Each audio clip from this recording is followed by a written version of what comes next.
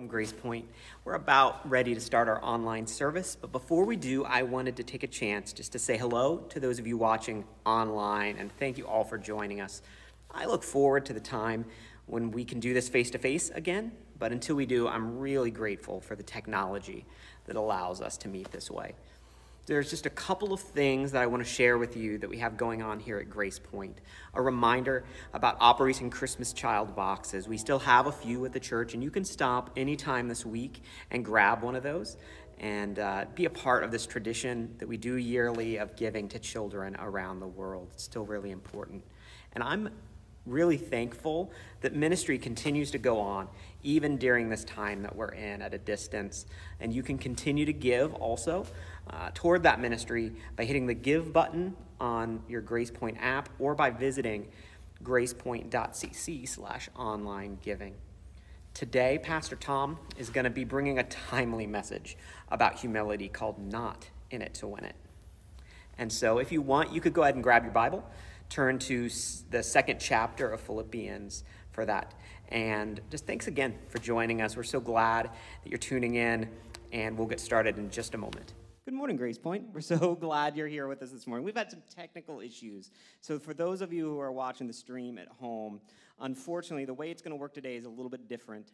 So we're going to stream our worship live, the music live, and you'll hear a little bit from Anthony Torlone, one of our elders here. He's going to be taking us through a little bit of hosting this morning, as both Tom and Terry are out this morning. And but we've just had these technical issues, so you will get the full sermon basically as soon as service is over, like 10:30, 11 o'clock. We'll put the whole service out there with the sermon, but we had some issues with simultaneously showing it in here and streaming it to home because, fun fact, Pastor Tom has been home quarantined because he had a COVID exposure. He's well, he's good, but he's been quarantined at home, and he was scheduled to preach this weekend. So we're going to see a video message from Pastor Tom in just a few minutes.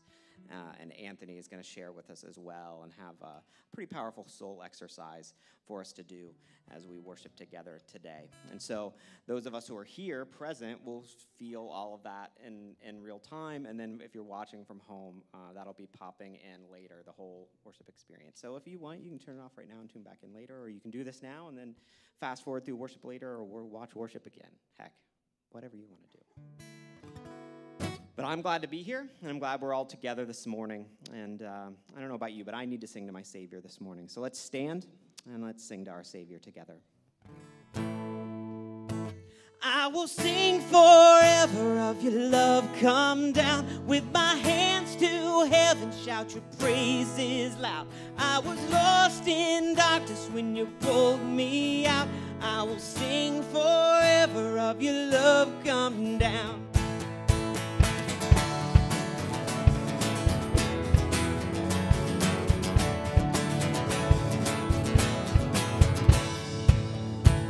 All right, let's sing this. I once was blind. I once was blind. I could not see. Chains of sin had shackled me. God in heaven, he heard my plea. Jesus, Jesus rescued me. Jesus, Jesus rescued me. I will sing forever of your love come down. With my hands to heaven, shout your praises loud. I was lost in darkness when you pulled me out. I will sing forever of your love come down.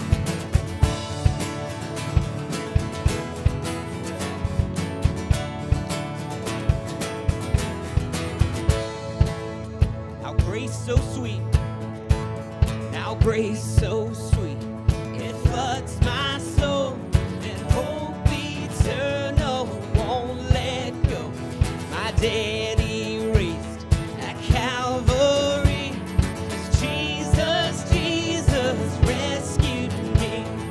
Jesus, Jesus rescued me. I will sing forever of your love come down.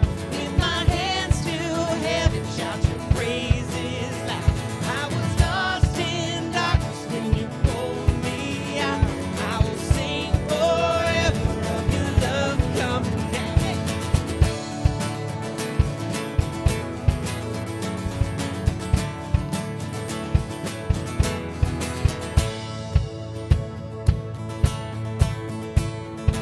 there's a home beyond the sky. A song we'll sing for all of time. The grave is empty, I am free. Jesus, Jesus rescued me. Jesus, Jesus rescued me. I will sing forever of your love come down. With my hands to heaven, shout your praises loud. I was lost in darkness when you pulled me out. I will sing forever of your love come down. I will sing forever of your love come down. With my hands to heaven, shout your praises loud. I was lost in darkness when you pulled me out. I will sing forever of your love come down. I will sing forever.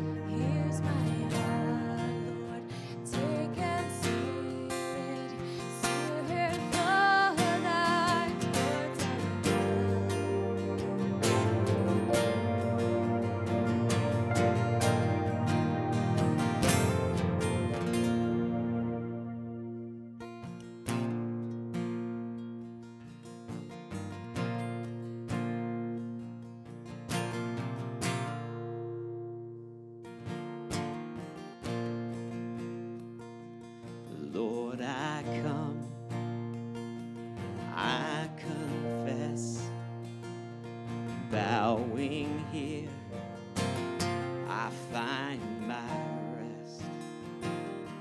Without you, I fall apart. You're the one that guides my heart.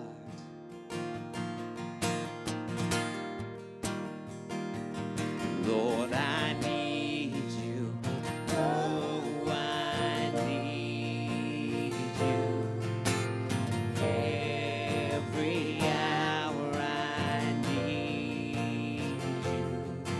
My one defense, my righteousness. Oh God, how I need you.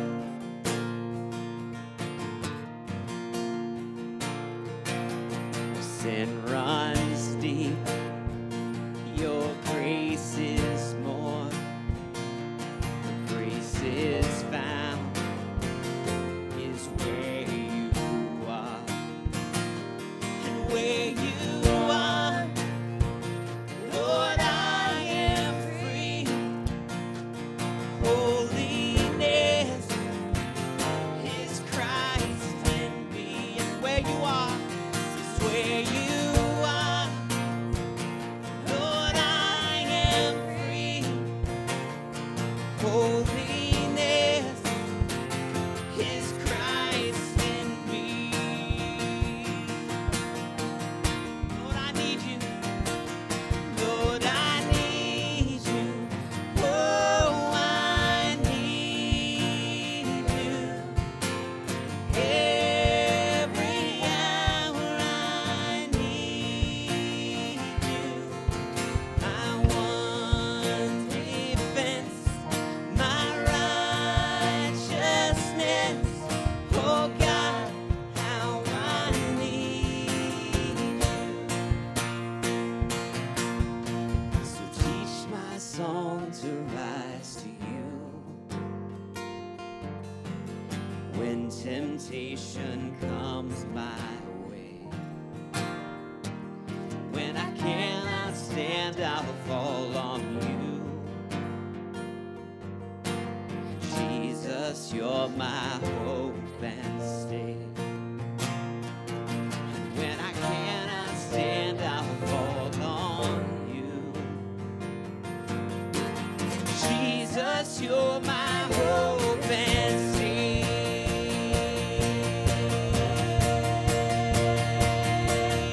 Lord, I need you. Oh, I need you. Every hour I need you. My one defense, my righteousness. Oh God, how I need you. Lord, I need you. Lord, I need you. Oh, I need you. Every hour I need you.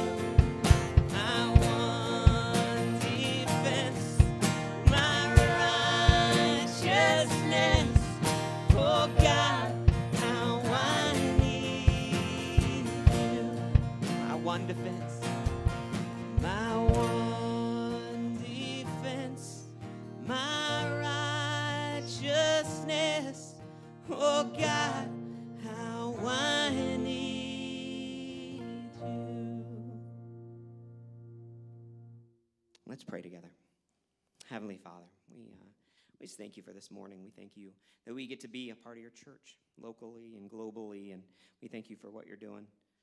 God, I pray for every aspect of service today, that even when technical things seem to fail, and they just do sometimes, even when those things seem to come up short and leave us wanting, God, you're still God, and we don't need those things. They're nice.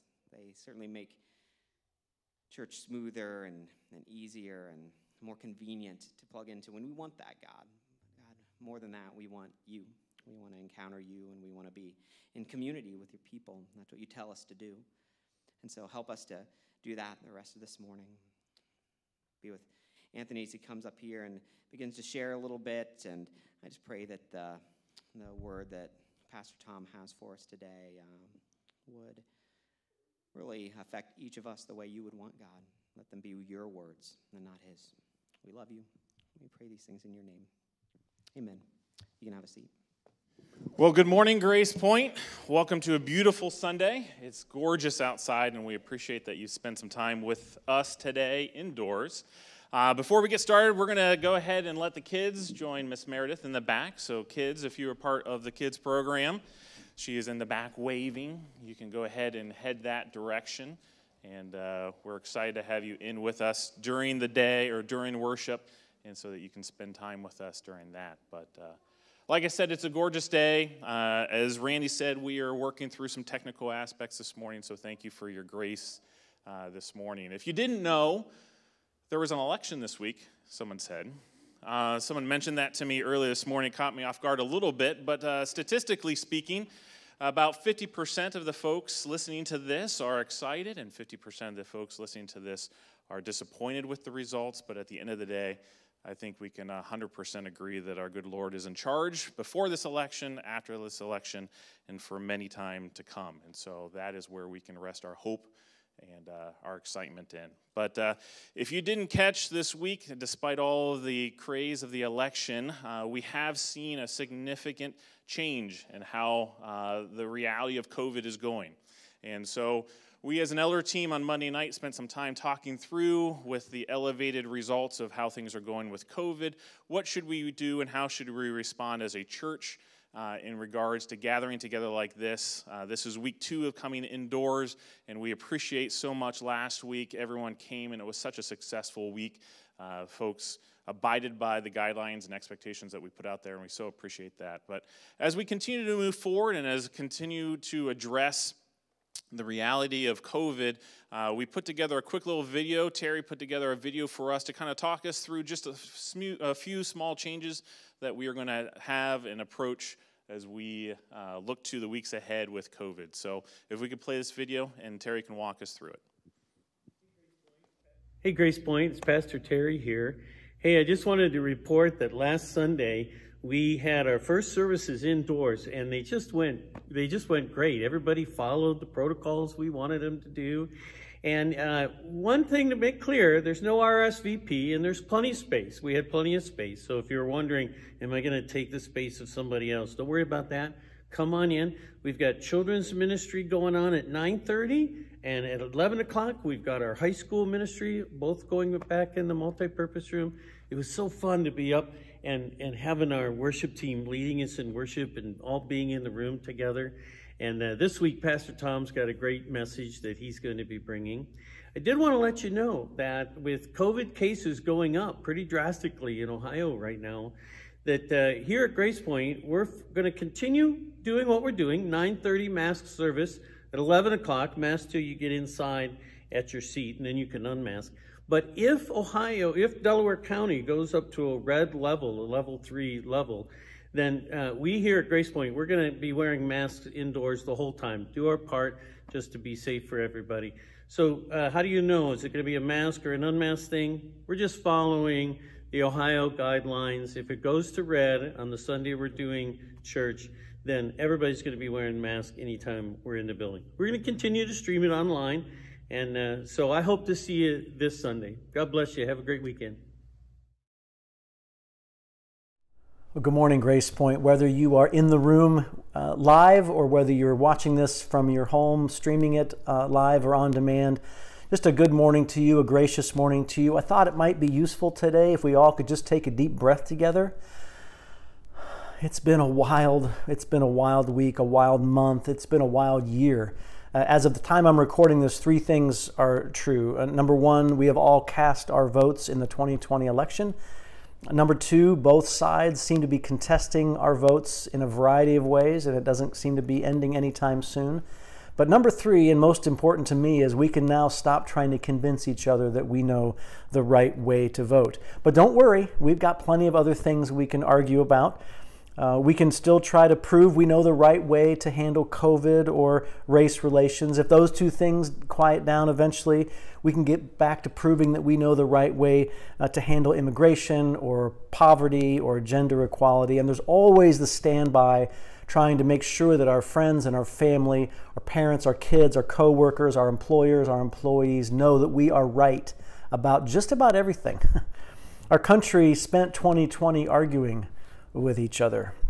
We have researched our positions. We have reinforced our arguments. We have built up our ammunition to use against those who disagree with us. Because we're such experts on a wide variety of topics, we come to conversations ready to teach, rarely ready to learn. We've learned to hold our ground and make our point and get our way. We've been trained to win, to excel. We are in it to win it, and we are proud of it. And don't you think social media has done a great job of feeding our egos, turning our opinions into facts, and building up our pride? It's hard to be humble when you're as great as I am. Muhammad Ali said that a long time ago, and I think it could be the American motto. It's hard to be humble when you're as great as we are. Well, as Christians, if we're honest, if we look in the mirror, we'll discover that we haven't really handled this a whole lot differently than the world around us. We have been driven by our pride and our own opinions. We have belittled people. We have slandered people. We have worried about things just like the rest of the world. We often believe we are standing for truth, but oftentimes we find ourselves standing for our application of the truth. And a lot of times we've allowed the culture to both frame the argument and present the facts regarding the argument. Just like the world, we are in it to win it. But what if we did it differently? What if humility were the goal and not winning? Not being right, but being humble. Not winning, but showing humility. What if we actually believed that humility was the key to holiness? That an essential ingredient to actually learning and living out the truth? What if we actually believed that? What if we weren't in it to win it with topics like COVID or the elections or race? In places like our homes and our schools and our workplaces, what if we were not in it to win it? That's what we're going to talk about today. Before we do, would you pray with me? Father, we're so grateful to live in a country that we can argue. It's a blessing, but Lord, it seems to have turned into a curse of late. And so right here, right now, in this space and in this place, would you give us eyes to see and ears to hear and hearts to receive the truth from your word? Not our version of your truth from your word, but the truth from your word. Would you help your word to unite us, to humble us, to move us? God, would you do that today? We believe you can. We ask you that you would. We ask you to make us ready to receive that, God. And we say these things, we ask these things, we seek these things because and in the name of the mighty Jesus Christ. Well, we're going to look today at Paul's letter to the Philippians. Paul wrote this letter to this little church at Philippi, 2,000 years ago. In the first chapter of his letter, Paul goes into telling them how thankful he is for them, how grateful he is for them, for their partnership with him, for the growth he's seen in them, for his imprisonment, for his suffering, for their prayers. He's thankful in the way that all these things have worked together for the sake of the gospel of Christ. And then in chapter 2, he starts off with this. Let me read you the first 4 verses of chapter 2. He says, "Therefore, if you have any encouragement from being united with Christ, if any comfort from his love, if any common sharing in the Spirit, if any tenderness and compassion, then make my joy complete by being like-minded, having the same love, being one in spirit and of one mind.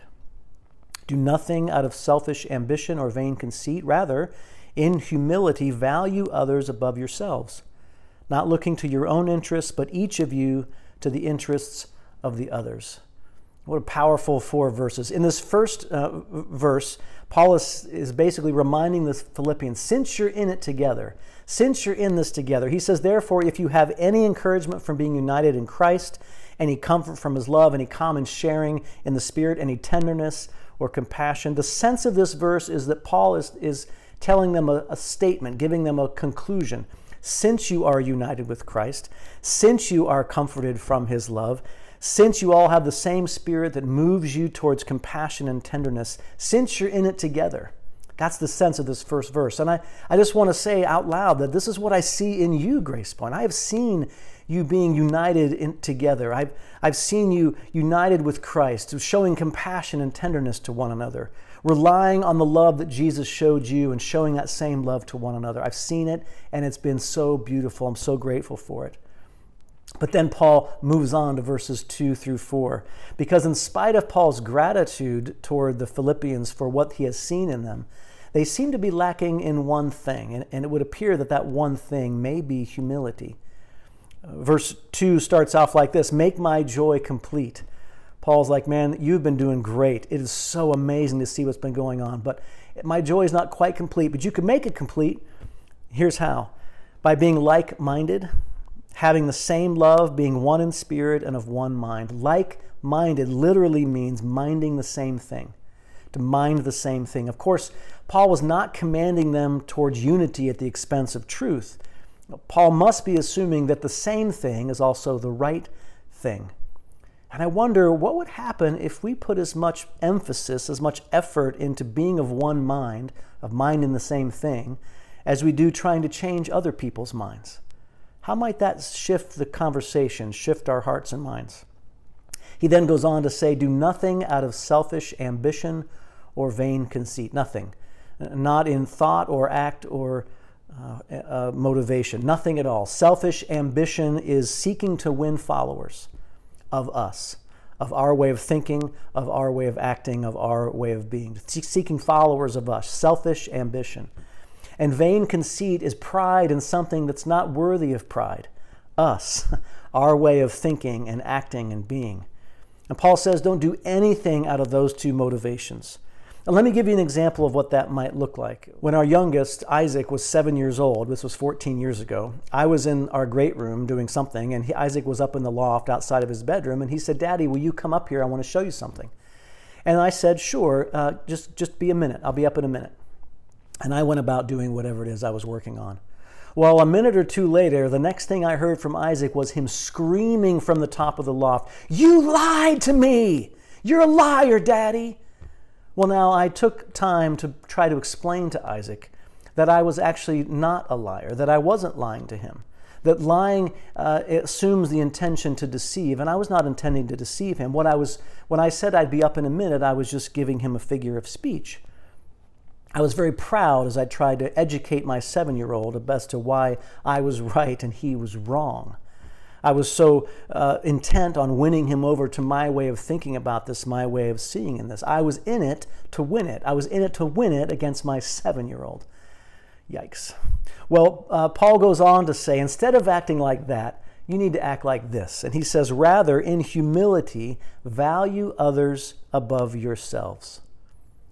In humility, value others above yourselves. Not looking to your own interests, but each of you to the interests of the others. Wow.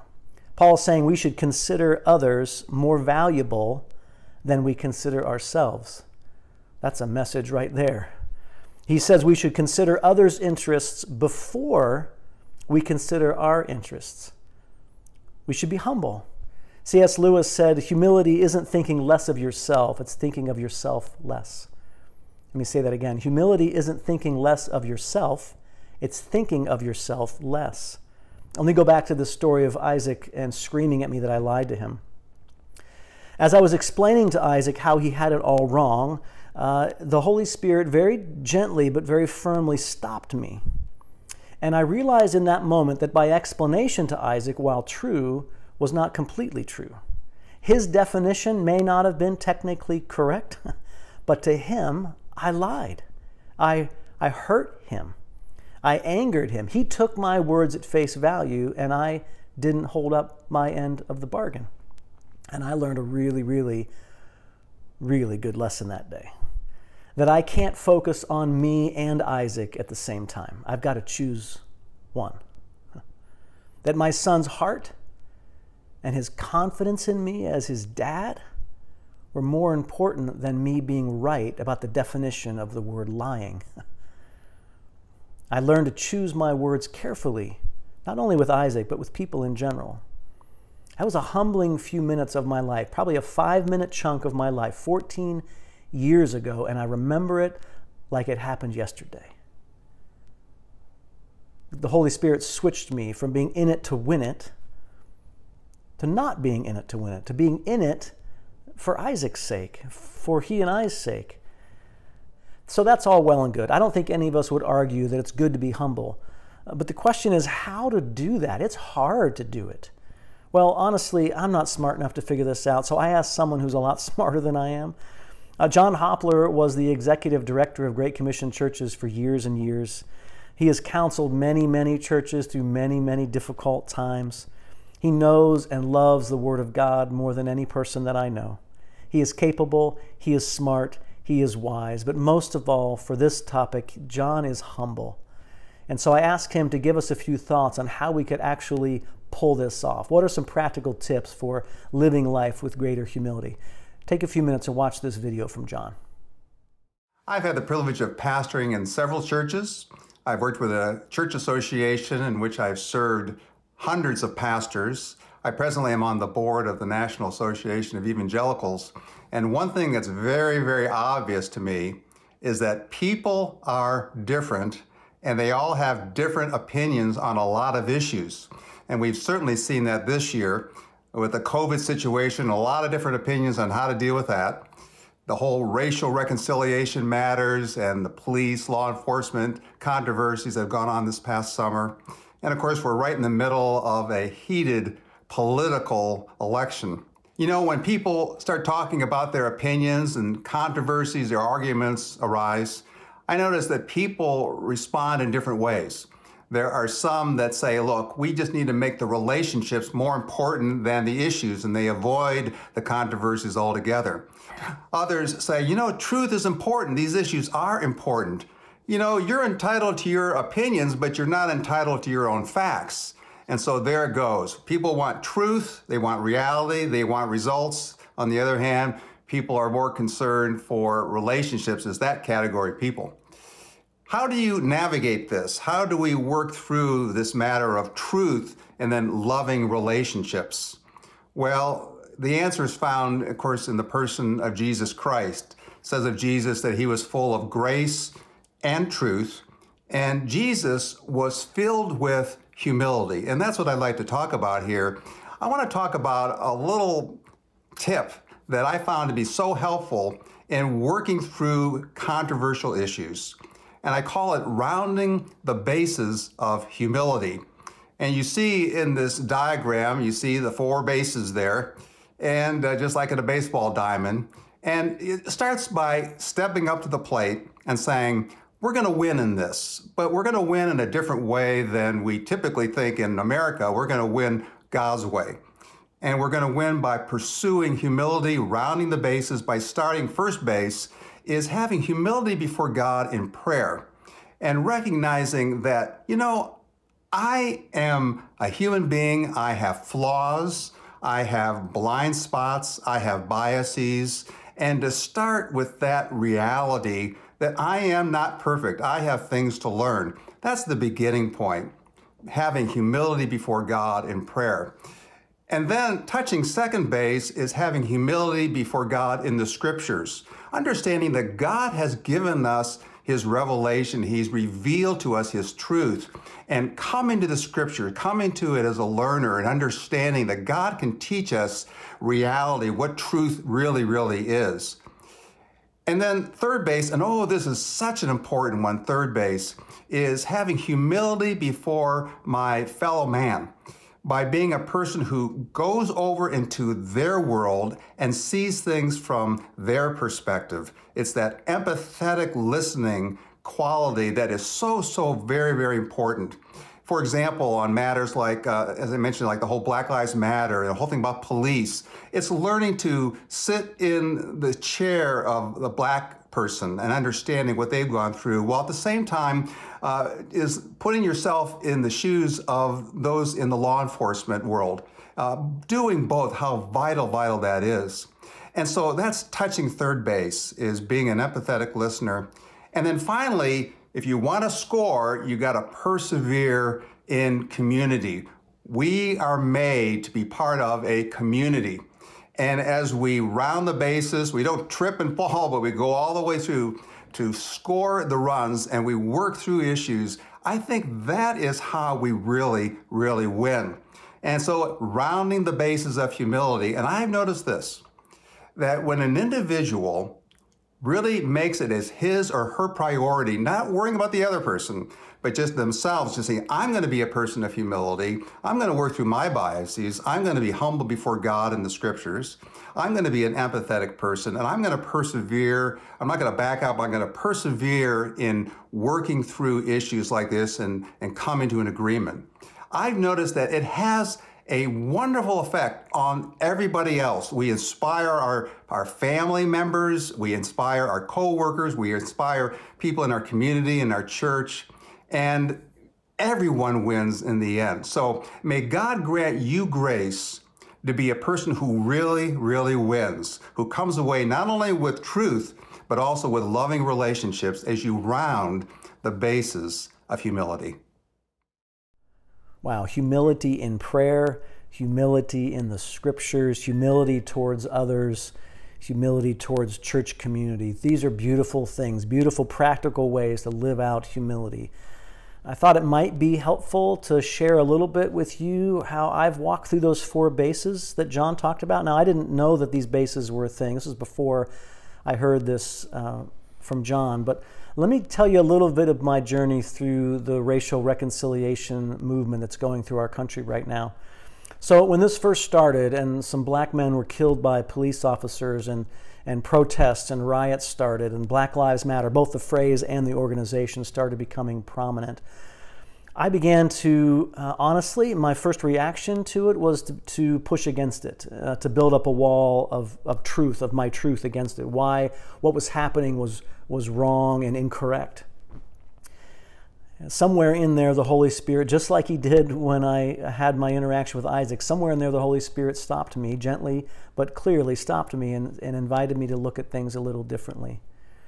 And so I prayed for the Lord to give me eyes to see this from a different perspective, ears to hear it, not my own voice, but other people's voices, a heart to receive what was true and good. And I began to see less of the facts that were involved in all this situation, and I began to be more aware simply of the lament that was in the African American population in our country, of the sadness and the grief and the anger that they felt. Not necessarily trying to understand why they felt it, but to simply recognize that it was there, that it was true, that it was real, that it was painful. I prayed that he would give me a soft heart to even see that much, and he did. And then I did a refresher course in the scriptures on what the scriptures say about love and unity and justice and forgiveness and anger and how we should think about those things and deal with those things.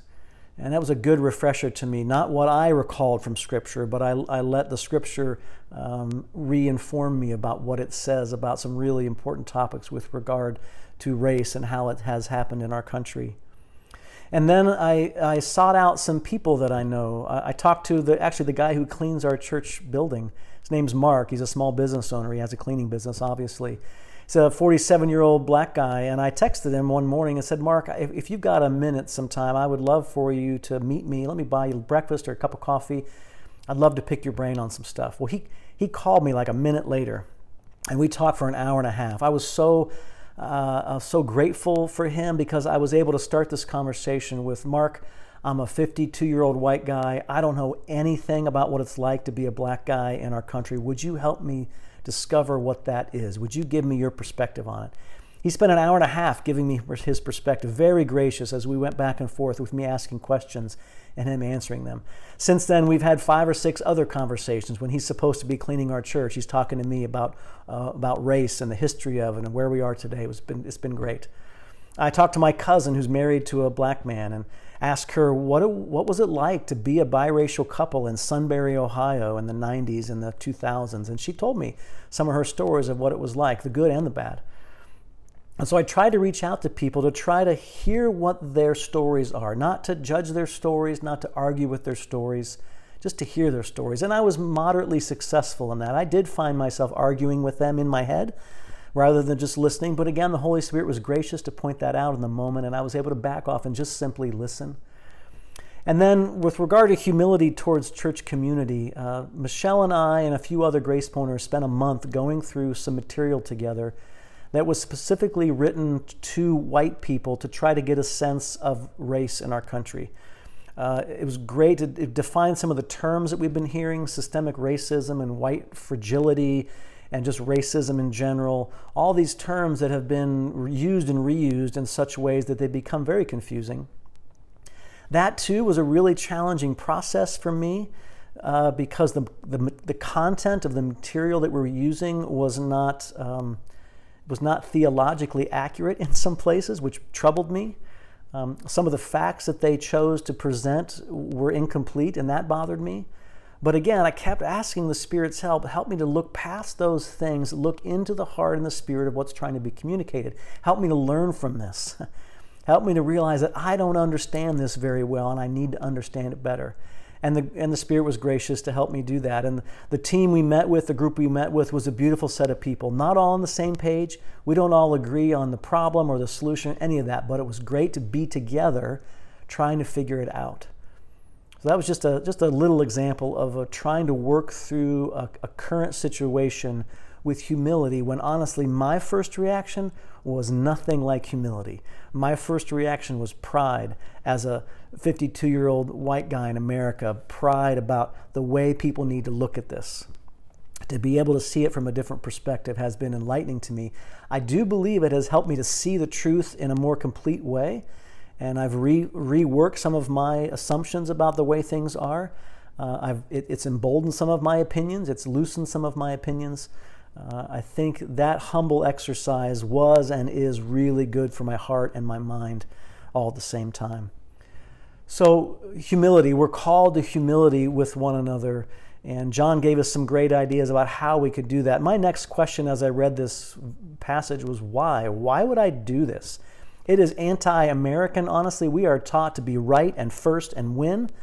We're taught to be in it to win it. Why would I do this? Why would a common American Christian decide to do this? Well, here's why.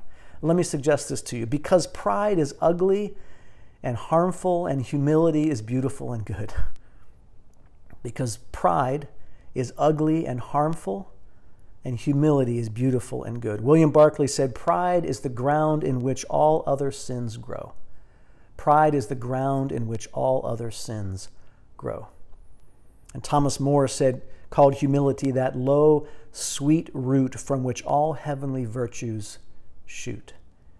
That low, sweet root from which all heavenly virtues shoot. Pride is ugly and harmful, and humility is beautiful and good. Why do we do it? Because it's the most impactful, most practical way that we can think and act and be more like Jesus. Let me read the next few verses from this passage in Philippians. Verses 5 through 8 says this: "In your relationships with one another, have the same mindset as Christ Jesus, who, being in very nature God, did not consider equality with God something to be used to his own advantage. Rather, he made himself nothing by taking the very nature of a servant, being made in human likeness, and being found in appearance as a man, he humbled himself by becoming obedient to death, even death on a cross." Having the same mindset in our relationships with other people, the same mindset as Christ Jesus had. Imagine that.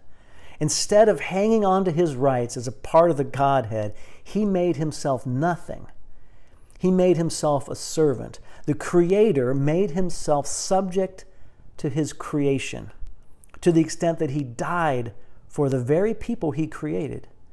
He died for me. He died for you. Talk about humility. Jesus was the only person who was always right, always just, always good, always loving. He was always the smartest guy in the room. Jesus could win every argument, every time, no questions asked. But he chose us instead. He chose me. He chose you. He was not in it to win it. He was in it to win us. The least we can do The least we can do is follow the lead of our humble King, of our humble Savior, the one who died, who let go of his rights, who let go of his correctness and his ability to win the argument, and simply came and lived and died and rose again for us. May he grant us the grace to live in the same way.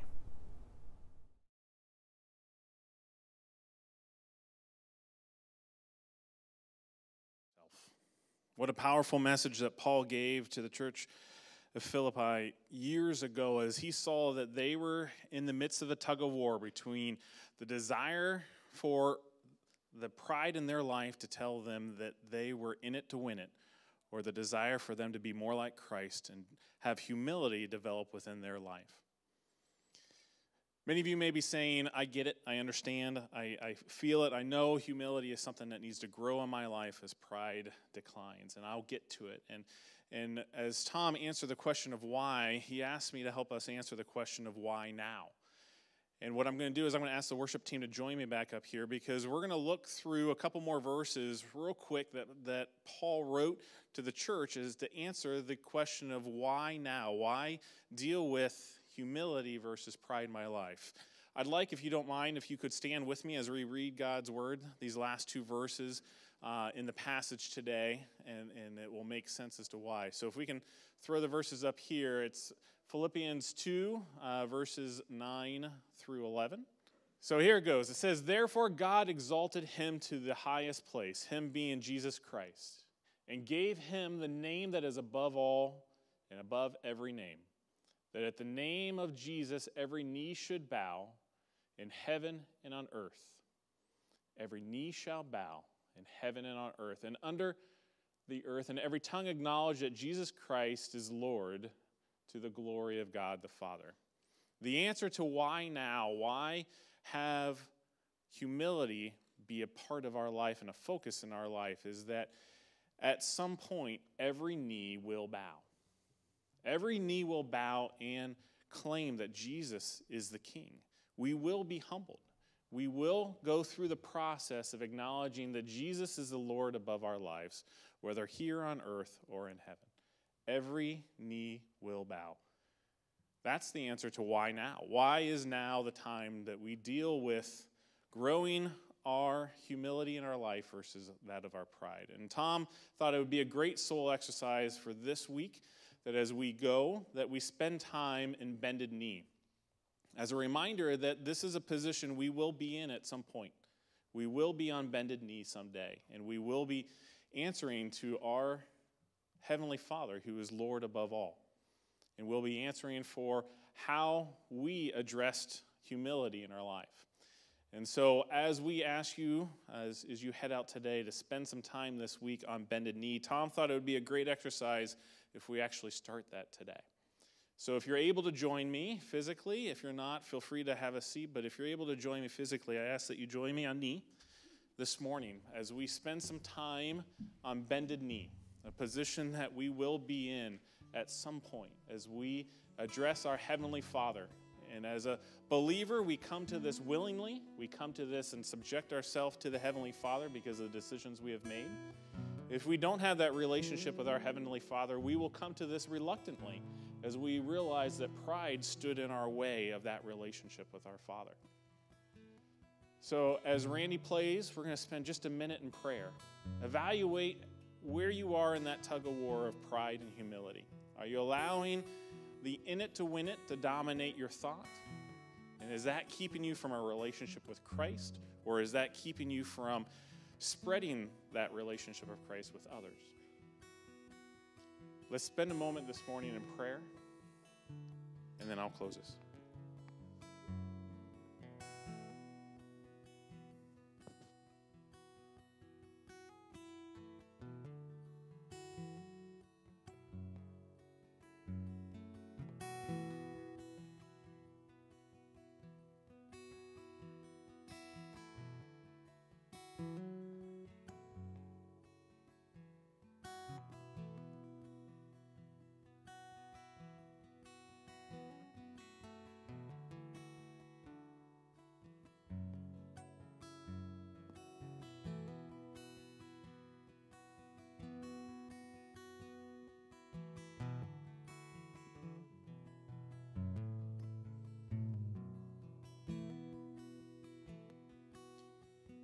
Dear Heavenly Father, we come to you on bended knee, knowing that this is a position we will feel again, a position in which we will be, all of us, in your presence someday. We will acknowledge you as our King, as our Heavenly Father. And I pray that as we spend a moment here today, that we will wrestle with where we are in our tug of war of humility versus pride. Are we in it to win it in our relationships, in our conversations? Or as Paul wrote in Philippians 2:3, in humility we choose to value others above ourselves. Lord, I pray that if we don't have that relationship with you and we come to this position reluctantly someday, that we take a moment now and acknowledge what a relationship with you can change our path today and for eternity. And that path of humility today allows us an eternity with you, our King. If that's a decision that we have not made today, I pray that it will stay in our thought and our mind, and we will seek out your presence. Pray for all of us that we will spend time on bended knee this week, acknowledging you as our Heavenly Father over all of our earthly circumstances. And we choose this week that in humility that we will value others above ourselves. Thank you for this valuable lesson today, and be with us as we go. In your name, amen.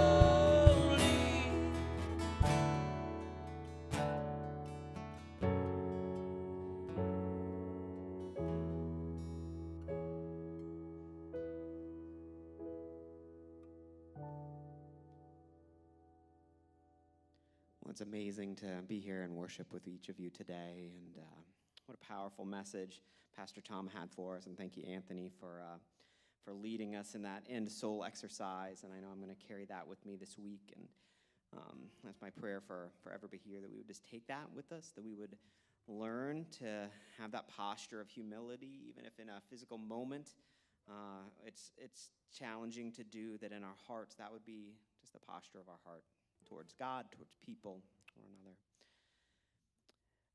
This week, I want you to have a blessed week. Remember, we have shoe boxes, few left over here. Those are due back next week. And if you're at home, please come by the church, grab one of those. We'd love for you to be a part of it. And if you don't feel comfortable coming in the church, just give the church a call, and we'll bring one out to you.